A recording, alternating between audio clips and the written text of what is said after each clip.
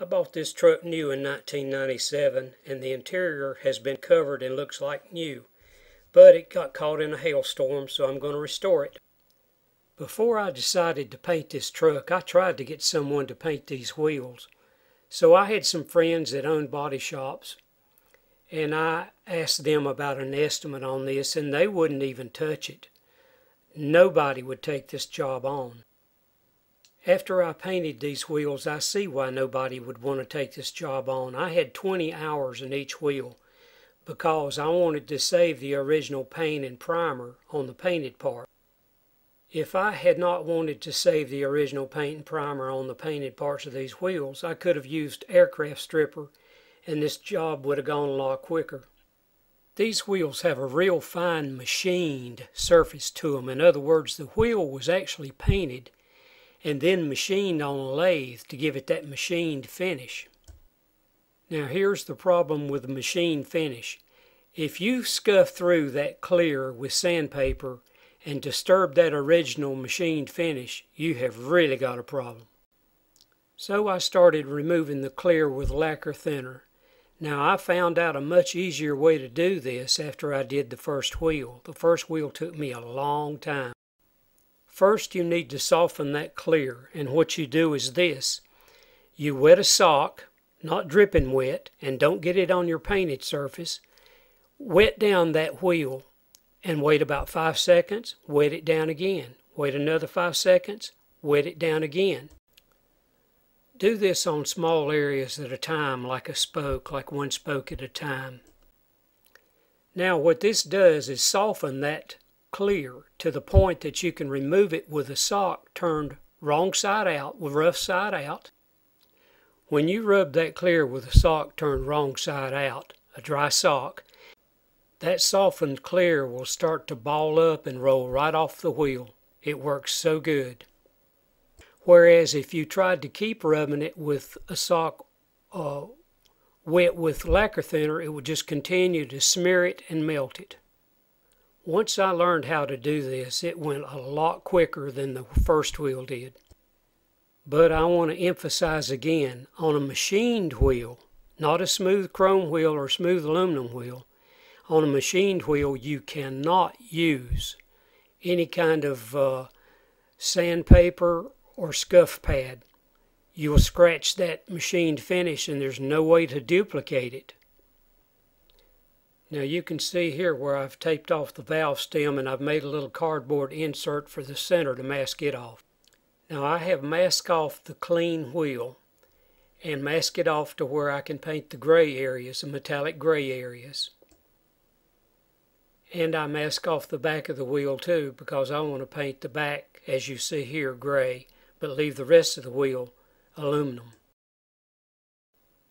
Now I've painted the gray areas with PPG base coat, 2 coats.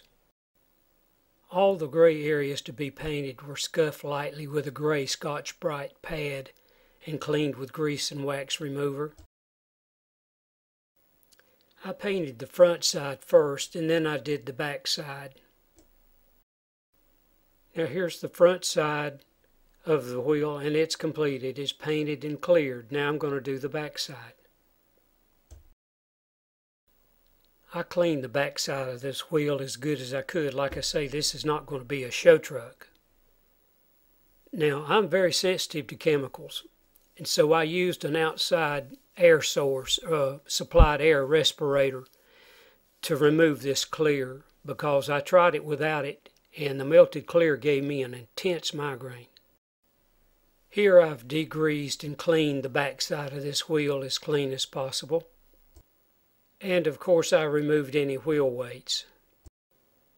Now the hubcaps on this 97 S10, they also have a machined finish. And I'm glad I started with the hubcaps because I realized my mistake by using a scuff pad and sandpaper to remove that clear. I actually scratched into the machine finish. So I learned the hard way. So then what I had to do was to use, after I stripped the clear, I had to polish that. Had to polish all the machine surface out of it till it was bright and shiny. Then I took my back pad on my buffer and trimmed it down to where this little center cap would snap right over it and hold it firmly, and rotate that center cap, and using gray Scotch-Brite pad wet with a little water and detergent, then I put that finish right back in it, so good that you can't tell the difference from stock. I mean, it turned out perfect. Chuck your buffer up in a vise or something to hold it solid and let it spin at just a couple of hundred RPM so you can obtain this finish. Now, this isn't a very good photo, but once cleared, this looked factory. It looked brand new. There is so much time in taping and masking these wheels, but if you want a professional job, take your time and do it right. I used that 3M fine line tape in some areas because regular masking tape wouldn't flex enough to do what I wanted to do.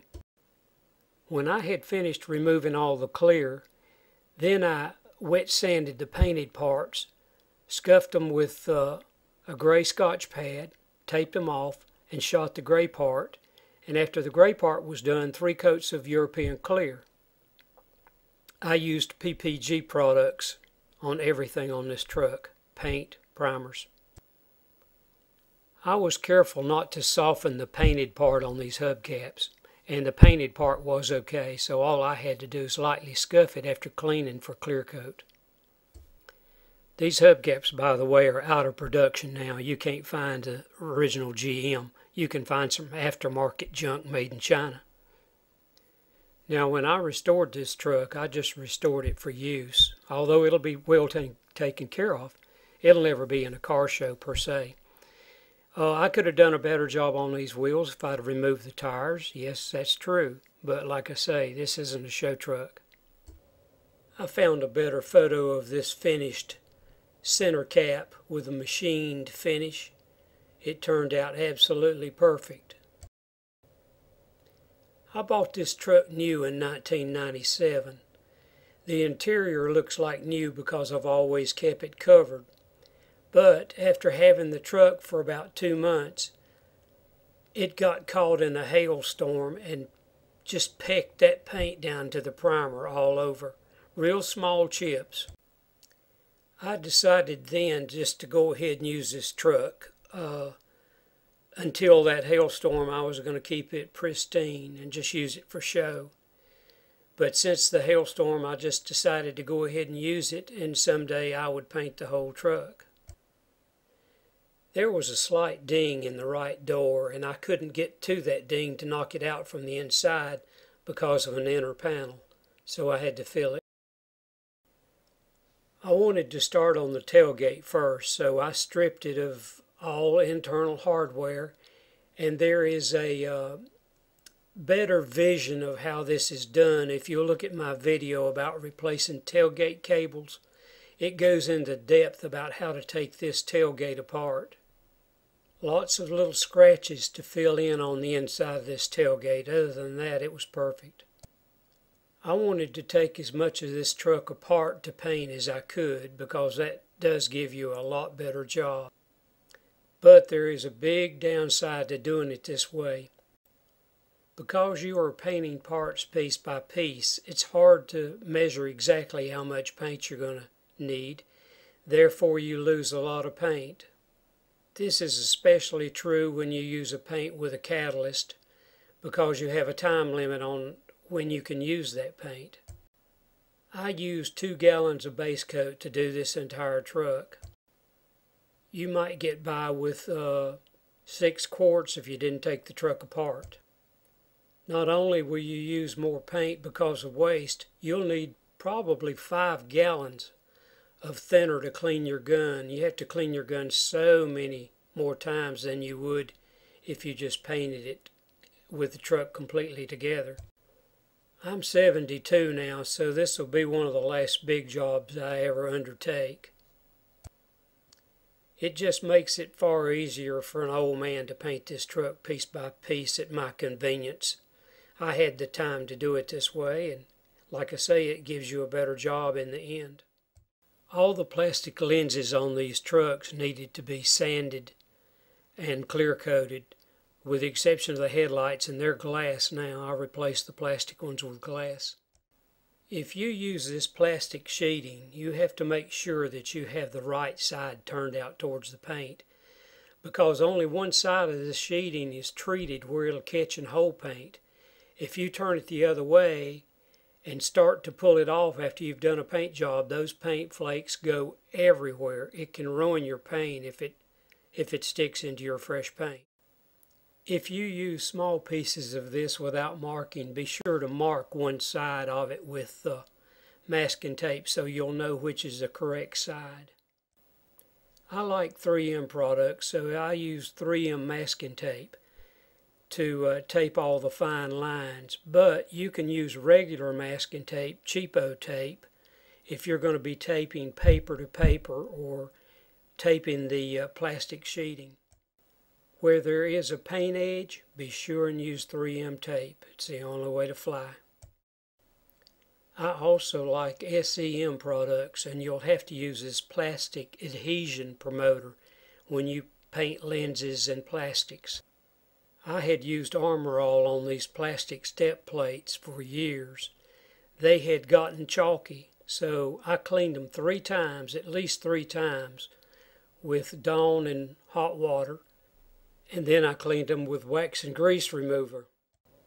You have to be really careful with these in removing them. You have to spray the underside with some WD-40, then use plastic tools to carefully pry them up. This photo shows the inside of the tailgate latch in the tailgate. A couple of the retaining tabs broke off, but not to worry, because you can use emblem adhesive by 3M that's clear to glue this back on as long as it isn't cracked externally. You need to watch my video on YouTube about tailgate cable replacement, because it goes into detail about how to take this tailgate and the latches apart. I wanted to paint this trailer hitch too. It needs to come out of the way to be able to put that bumper on easier, so I decided I'd paint it too. The center 2 lenses here are my S10, and the 2 on the outside are my son's. It goes on his full-size Chevrolet truck. Clean your lenses real good with Dawn and hot water. Using a Scotch-Brite pad, scuff them real good, a gray Scotch-Brite. After drying these lenses and using a tack rag on them, just go ahead and shoot the plastic adhesion promoter. Don't use wax and grease remover. Follow the directions on the SEM can, and then you can clear coat. I use 3 coats of clear coat. Using your hand and a heat gun so that you can feel the heat being applied here so you don't damage your emblem or your paint. Heat that area and slowly and carefully peel it off with the plastic tools that you'll see in this video, or use a flat putty knife. I reused my emblems by cleaning them with 3M adhesive remover. And more than likely you'll need to straighten that emblem, because it'll put a curve in it when you pull it off. Heat it and straighten it after you have it off. I use these stainless steel spoons to mix small quantities of paint. It'll cut down on your waste when you need just a little bit. While I had the bed off, I wanted to clean that frame and kind of touch it up. I did that with a brush in some areas, and I used an aerosol in some areas. I used Rust-Oleum for the rusty areas of the frame. On the lower edge of the wheel opening, there was some kind of a clear chip protector that I removed by using the 3M adhesive remover to soften, and then I use this plastic tool to scrape it off. This is actually a caulking removal tool that I bought at Lowe's Hardware and just happened to have. It works great for scraping adhesive off where emblems were. You will need a set of plastic tools like these from Harbor Freight so you don't do damage to your plastic step plates and other parts. This bed had so many scratches over the years. It took so much sanding and filling in with spot putty. I never dry sand unless I've got a part ready for paint and it needs a little touching up and I don't want to get it wet. Using water with just a few drops of Dawn and using good paper like 3M. It's best to wet sand, that way your paper never clogs. It goes a lot better than trying to dry sand. Trust me, I would never dry sand unless I had to. Small areas where you sand down into the metal that are rust free, you can use SEM lacquer primer. You can buy it at several different places in an aerosol can. It'll save you from mixing primer for your spray gun. I have removed the corner plastic pieces from the bed. It uses plastic rivets to hold them in place. There were a couple of small dents in the bottom of this bed that you could not reach to knock out. Therefore, I had to fill them. But I never fill a dent. I always try to knock it out as much as I can first. The less plastic filler you use, the better off you are. Now, although I've been doing body work for about 30 years now, that is not my profession. I'm a mechanic by trade. Body work is just a hobby. So you're going to have many people disagree with the way I do things, but listen, it works for me. It'll probably work for you. Be sure and remember this. If you have a deep scratch, don't try to sand it out, because you'll have a little dip that you'll see after it's painted. Always fill it with spot putty, and then sand it smooth, and you won't have that little dip. I had to do this bed several times to find all the places. When I'd see a place, I'd mark it with a little bit of masking tape, and it took, I guess 3 or 4 times going over this bed to get all the places the way I wanted them. I even filled in some of the worst spot wells. I didn't try to get them all because, like I say, this is not going to be a show truck. Now, a stiff parts brush like this is great for getting debris out of corners and in cracks. You'll need to do that. So now I'm going to clean the frame, paint it. Now I did the wheels first and they're finished and of course back on the truck so I could move it around. Here I've cleaned the frame some more. Just about ready to spray sealer on the inside of the bed walls. Now I've got the inside of the bed, the side walls, I've got them sealed with sealer and I'm ready to paint. Too much to try to do the floor and the side walls. I needed to get up in there to do a good job. Masking off the outside of the bed so I don't get overspray all over everything.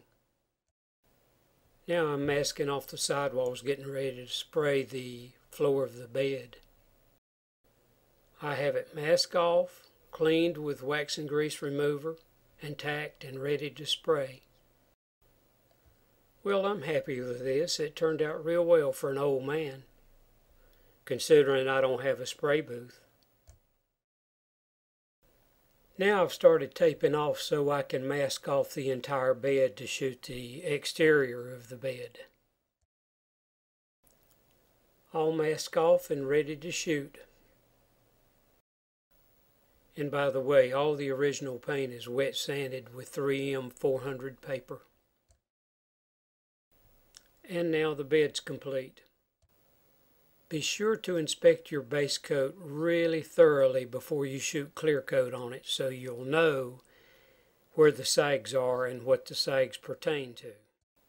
If you have a sag or a run in your base coat, you're going to have to sand it out and shoot more base coat on it, because metallic base coat, the metallic particles tend to gather up in the run or in the sag in places, and you cannot remove it by just sanding it. It's going to show. You'll have to shoot back over it. That is, if it's metallic. If you're sure that the run or the sag is in the clear coat, that can be removed, but it is a very delicate procedure. If it's a real thick sag or run, you can start with 400 paper and work your way up to say 2500. But the minor sag that I had a couple of them, And so I started with 1,000 grit, of course wet sanded, with a small wooden block, being careful to apply pressure just to the top of that run or sag. From 1,000 grit to 1,500 to 2,000 to 2,500, and then I hand compounded it out. The only actual body damage to this truck was a few years ago a guy rolled into the back of this bumper and barely tapped it, knocking a shallow dent in it. Well, I couldn't get to it at that time to knock the dent out, to work the dent out, so I just filled it. And so now I've taken all the dent out of it. SCM makes a heavy body primer to fill in small scratches in an aerosol can. I also use that in places like right here. Now I'm getting ready to paint all the bed aprons. They're plastic, but you don't have to use adhesion promoter since they've already been painted. You don't even have to use a flex agent because they don't flex that much. Just wet sand with 400 paper, and then dry, and then of course clean with wax and grease remover.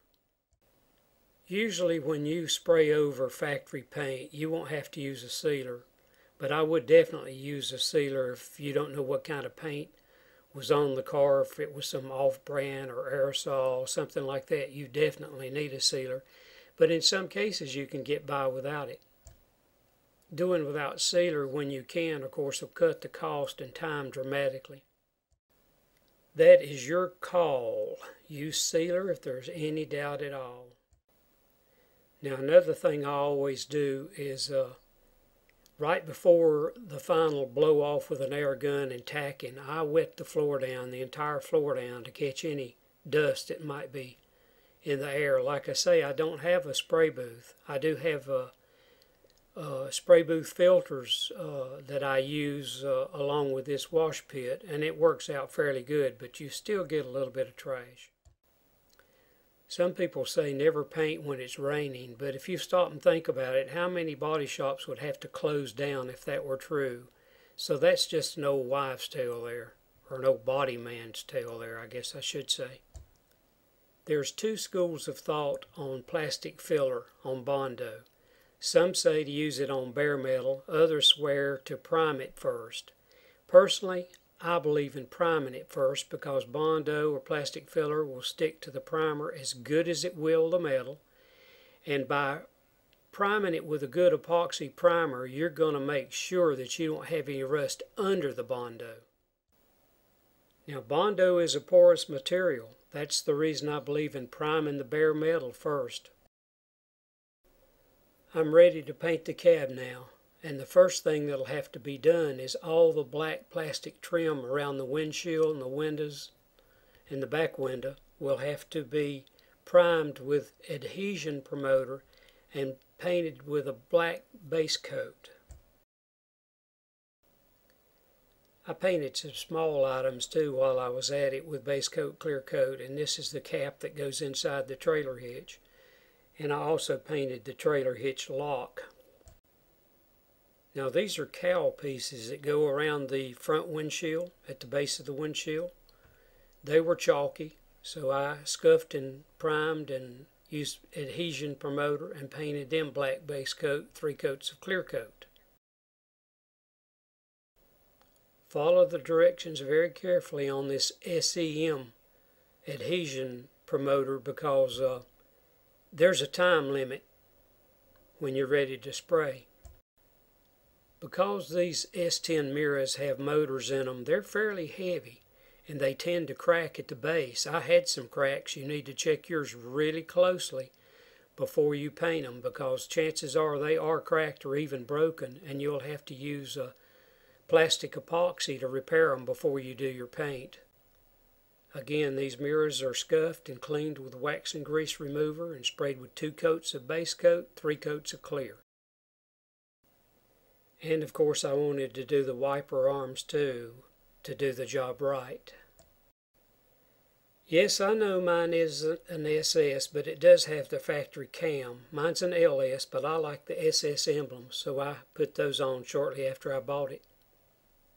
The paint on this tag was still in good shape, so I just clear coated it, 3 coats of clear.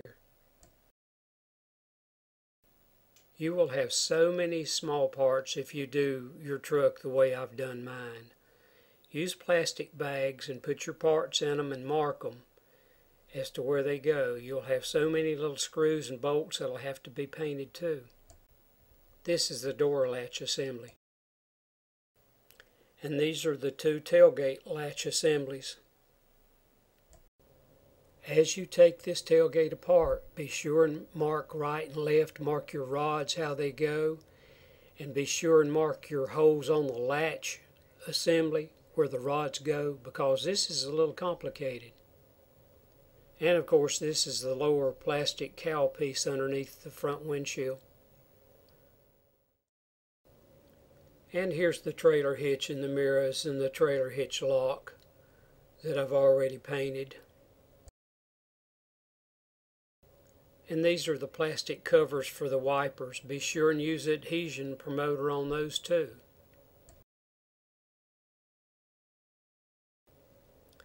Now this is base coat clear coat on this trailer hitch, much better finish than what was on it when I bought it new. Because this front license plate holder had been arm rolled so much through the years, it had to be cleaned thoroughly. Washed 3 times with Dawn and water, and then wax and grease remover a couple of times. If any of your plastic parts are chalky, you have to use a scuff pad to remove all that chalk. Get down to good plastic. The temporary spare had never been used on this truck, never been down, never touched the pavement, so that wheel was rusty. I should have pulled it down every now and then and cleaned it. I didn't. So it took a lot of work to get this decent, and then I painted it too because I didn't want the rust to continue. And these, by the way, are the rest of the latch that the latch latches into. These bolt to both sides of the bed. A closer view of part of the latch assembly. These use Torx screws that hold them to the bed. You must tape or plug all holes that lead to the inside of your truck before you start shooting paint, obviously. I have wet sanded most of those small hail chips out of this hood to where it'll need very little spot putty. The washer nozzles fit into the hood by sticking one edge into the hood and then the other side just rolls in. And yes, I painted those too. And now I'm getting ready to paint all the black plastic trim around the windows and the front and back windshield. All this plastic was scuffed with a gray Scotch-Brite pad and wax and grease remover a couple of times before using the plastic adhesion promoter.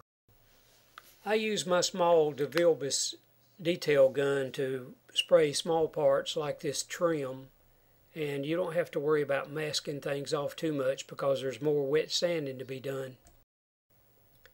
There was a very shallow dent near this door handle on the driver's side. How it got there, I don't know, but it was really hard to see. I use the Evercoat Rage body filler, very expensive. Better to buy it by a gallon if you think you're going to need much of it. But it sands far easier than the regular Bondo, although I don't think it holds any better than regular Bondo would. Evercoat also makes a product they call Slick Sand, which is a real heavy body primer that's really more like body filler than it is anything else. It takes a big nozzle to shoot it. But if you have a lot of chips on your hood, it might be the quickest and best way to go because it will fill in really, really well. So all the black plastic frames around the windows are all finished, and of course they'll get the clear coat when I do the entire truck. If you'll be extremely careful in masking off your areas, try to keep it within a couple of thousandths. If you want a really good job, it takes a lot of time to mask one off and mask it off right, but it's worth it in the end. More wet sanding on the cab, getting it ready, and of course I've taped off the third brake light. Don't forget about that. I also cleared that third brake light lens too while I had it off. It was kind of crazed, as they say.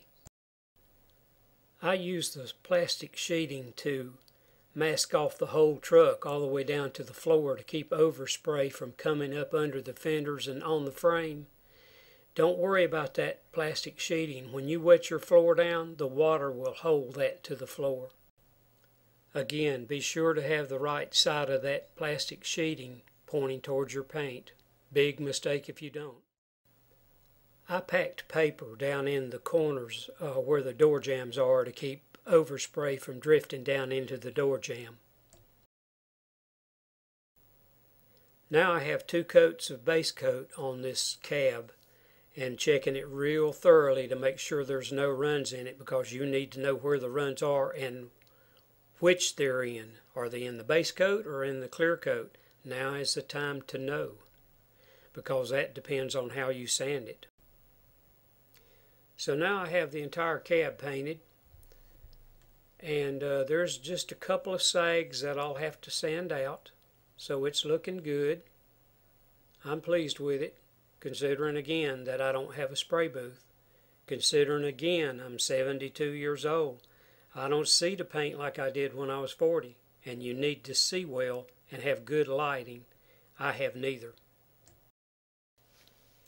Now it's time to start putting the whole truck back together. Putting the bed on, and you'll have to put the bed corner plastic pieces on the bed first before you put the bed on the truck. Don't forget that. This is a new GM grill that I bought online. My other one had discolored just in a couple of places. Still looked pretty good, but discolored in a couple of places where water had run off the edge of the hood through the years. Any bare metal like these frame horns I primed with Rust-Oleum primer before I started putting parts back on it. Stop the rust when you can, where you can. Before I pull these emblems off the truck, I measured to be sure that I could put them back in the right place. Marked where they went, measured.